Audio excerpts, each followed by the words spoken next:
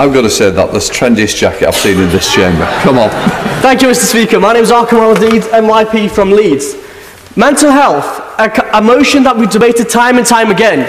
A campaign that we've dedicated a lot of work towards. Why?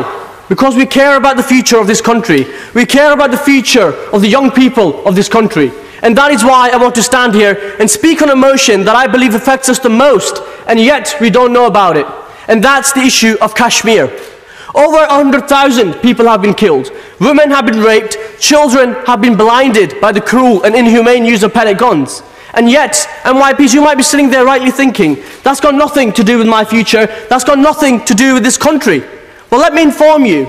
The issue of Kashmir has got to a point that both nuclear-equipped countries, neighbours, Pakistan and India, are talking about potential nuclear war.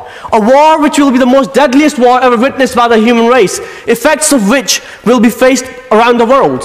And I don't want you to think for a second that I'm exaggerating this situation. These are not my assumptions. These are the statements made by the Prime Minister of Pakistan, Imran Khan, in his speech in front of the world leaders just last month in the United Nations. MYPs, I urge you to not stand with the Kashmiris, to not stand with Kashmir, because it might have a devastating effect on this country, or it might have an effect on the future. But I want you to stand with Kashmir. I want you to stand with the people of Kashmir, because we live in a country that's built on the notion of self-respect, individual liberty, tolerance, and most importantly, democracy. Then why is it when over 8 million Kashmiris are imprisoned in their own homes and can't leave their homes to get medical attention, can't leave to get education, that we stay silent? Why is it that when the right of self-determination is stripped off the people of Kashmir, we stay silent?